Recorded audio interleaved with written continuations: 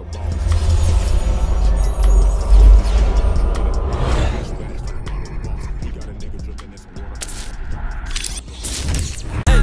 shit, big shit, big shit. It's a unique hustle, nigga. Big shit, big shit, big shit, big shit. Name another podcast like this. Check it. It's a unique hustle. It's your boy ECEO, man. I'm here with the lovely official Miss Jamaica, and my boy It's Brown. Hey, man. Hey, man, guys, we had to do a quick one today, man. We come to you, man, and we just finding out that young Dolph was killed today. We still have a little bit of a crowd right beyond the barricade there, the closest to the building where this happened, and they're still trying to see what's going on. You can see now tow trucks are being brought in. Don't have to, like I said, listen to music to really be touched by what happened. He was a success story when he made it out, but it wasn't only making it out, folks. For those who, you know, again, you may be unaware of his history, his background, something young Dolph would do is he would purchase homes, and he always said he wanted to give his son a home for his birthday, essentially. So by the time he graduated high school, he wanted his son to have almost 24 homes. So he is essentially pumping money right back into this community. And it's crazy, man, because man, how old was he? 30? 36. 36 years old, man. You know, this is something that you know, we have to, man, you got to stop and just try to figure this thing out. You know what I mean?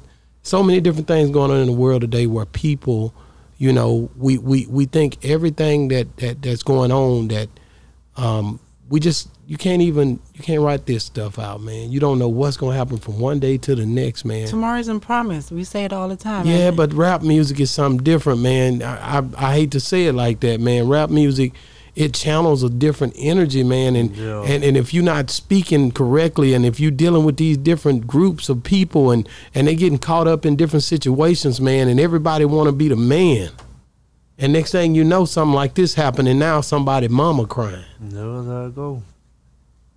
Somebody mama crying, somebody daddy crying, and it messed me up when I heard this, man. You know, and like I said, it just happened, and it's crazy. I mean, one day you hear and then you gone. That song is so real. What UGK always say, man. That Ronnie Spencer sung it, man. It's so true that one day you hear and then you go, how are they saying that it happened? Well, is it TMZ? TMZ, because you know that's like yeah. Well, it's allegedly what's going on with it. It said young Dolph was just shot and killed in his hometown, according to the local reports. Fox 13 Memphis says the rapper was gunned down Wednesday in Memphis, Tennessee, outside of a local cookie store. And there's already a massive police presence with people recording the aftermath. A video from the crime scene shows his car parked outside the shop while police investigated. Wow. Yeah, I've seen different videos coming out like crazy, man. Different people are stepping up and saying they hate it happen, Brown, man. So, Brown, you being a artist, man, man, what do you think when you first hear somebody else die like this, man? It's messed up, man. Like, you losing good artists, you know what I'm saying, behind negativity. Negativity. It's like, that's the only way people get traction when it comes to the music. Like, it got to be negative. I got to get into it with this dude just for you to come see what's going on. Or, like, you know what I'm saying? It's not that people don't, but it just, it's like promotion. It's like promotion. Yeah, but how much promotion is it when you dead? When you Dolph and you dead, how much promotion is it then? But you know, they say all your records and everything skyrockets after you die. Yep. Man, you know, and it's gonna be a lot of people that come out now. Man, I used to love him, and man, and you didn't love him when he was here. They said that some of the same people that's gonna be doing this, and they about to start this. Well, they gonna love him so much now that he gone. That's how it be. You get more love when you're gone or in jail.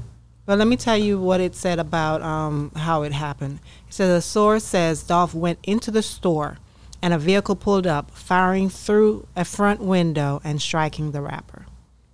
Okay, yeah. I mean, did he shoot back? Because I'm pretty sure he was prepared. They didn't say. But you don't. If they caught him off guard, no matter even if you had a pistol, depends on how many shots he already got. How are you gonna shoot back? But when you think about Dolph and all the stuff he done been through, getting shot in L.A., 2017, and then his car gets shot up before that, North Carolina, and you see this stuff steadily happening in real time to your life, man. And then I noticed he kind of declined back. He stopped, even rapping about the violence after he got shot. And then you look around now, and something like this happened, and it just, when does it stop, man? And this is so many years after that altercation from but the streets is real, man. Like, the people out there, jealousy, envy, strife, hate. People see you riding in a Lambo and they in a Toyota. But what my question was, all this time, and you've always been in altercations, why not have bodyguards with you? Why not be wearing, like 50 Cent always had on a bulletproof vest? Like, why not take precautions? All these people are after you. Man, I'm just tired of it, bro. They said that he was there 7 days or 6 days before they promoting that store. He was there, so it was a place he was frequently going to. So whoever did, they probably like they already knew, hey, he be over here, or whatever the situation was. You know what I'm saying? Wow. And this is the hometown. Yeah, because I seen a poster like, he was there 6 days prior to that promoting that place. I guess they sell food there or something. So back at his hometown. You see what I'm saying? A lot of times that's where it be, because that's where people know your repetitions. Like, you circulate a lot. You know what I'm saying? The great Boosie made the statement that in your own town is usually where it goes down. To be honest with you, and I'm paraphrasing, but man, when you look at everything that's been transpired in the year that we're in today, coming off the top, you had all these different people that's getting killed at a very young age, man. And all of them are related to rappers, man. Rappers is the new that's the new thing that people are bodying, man. Yep. This is crazy. When you look at all the people that been shot, everybody getting shot. When you look at all from dying to getting shot, Yellow Beezy getting shot, Trap Boy Freddy getting shot, Mo 3 dying on the highway. Is it a part of the rap then game? what's the other guy down there that died? Not Ducky P. Ducky P getting killed. The other guy that was in the one from Chicago, the one that was going with the girl Asian doll. What's his name? The boy with the braids, King Von. The list goes on, man. Yeah, man. And these people just keep getting, and it goes all the way from Mo 3 to Nipsey Hussle getting killed in front of his store. These people got to stop this, man. It's got to stop. It got to stop, bro. Because when you look at it, it's got to be something related to the music, the gun, the talking about it's got to be something related to the music. A bunch of okay.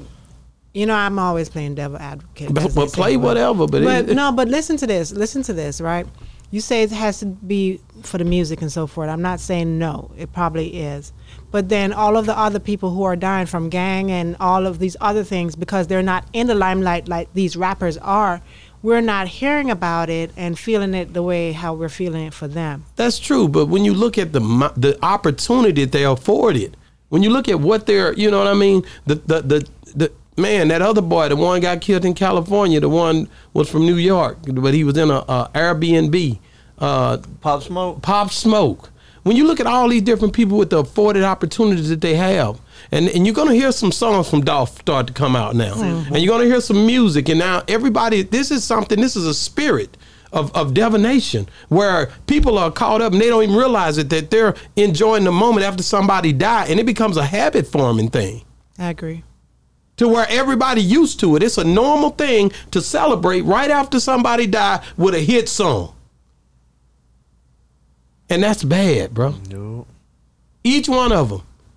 Man, our people are dying. They're either in jail or they're getting killed on these streets. And it's sad, bro. It's sad. I don't know how we change that narrative. How do we change that? I think people got to change that within themselves. You know what I'm saying? Yeah. I think a lot of times it's really maybe somebody gets successful and then you get these haters, or maybe you already had some beef in the past before, and they want to get you at your position, whether it's in jail, death, or however it is, but they want you at your position. You know what I'm saying? Yeah. And I'm just naming, you know, T.I. had that artist down in Alabama that died, you know, back in the Gap. The other boy, the great, other guy, the great as well. Shot Low? No, it wasn't Shot. This was a big dude. He had a song with T.I. I can't remember the name. No, it was in Alabama. It was a bigger guy. Tip Nim had took him under their wing, man, and he was on the come up too. Yeah. And they killed him. What I'm saying is, when you start to get these afforded opportunities, the hate, the envy, and the strife, it just centralizes at your door. It knocks and it comes right in, man. And it's sitting on your porch. And now you're looking at somebody in a casket and your mama dying, and your dad is crying. And it's sad, bro. We just had Water 2 Live on here. That's why it hit home, because when people die like that, and you know that they had great potential, it just kind of it's just the most annoying thing, bro. Like Mo3, he had a lot of talent. Man, Mo3 was, I mean, that Outside song, you still, like I said, you get a hit right after that, and everybody's cool with it, man. Young Dolph was independent. He had just started going back and forth with Soulja Boy. Yeah, they just started doing, and I'm hoping that was on wax, but we don't know what's going on, because the internet, it pretty much, it takes and it illuminates something that you don't know what's going on. It watered it down. It hides it in this instance. It amplifies it in this instance, and you just caught in the middle in the gray of thinking what you want to think.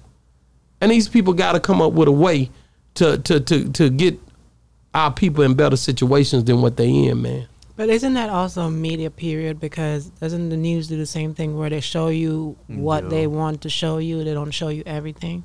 Yeah, but the news is different in a sense that when you look at these, see, the news try to hide different things just the same way, but they propped it up a different way. And certain things from back in the days, they didn't show on TV. Right. Now, you get a video with Young Dolph or whoever allegedly arm hanging out the window or something of a store, and they showing this on national TV. Or you see somebody that get killed on Facebook and blood spurting out of them and they bleeding out. And this is stuff that's happening in real time. And you seeing this and you don't know what to think. You don't even know if it's a fake interview, or a fake post where somebody just took some footage and said this was that. Yeah. This is a crazy world that we live in.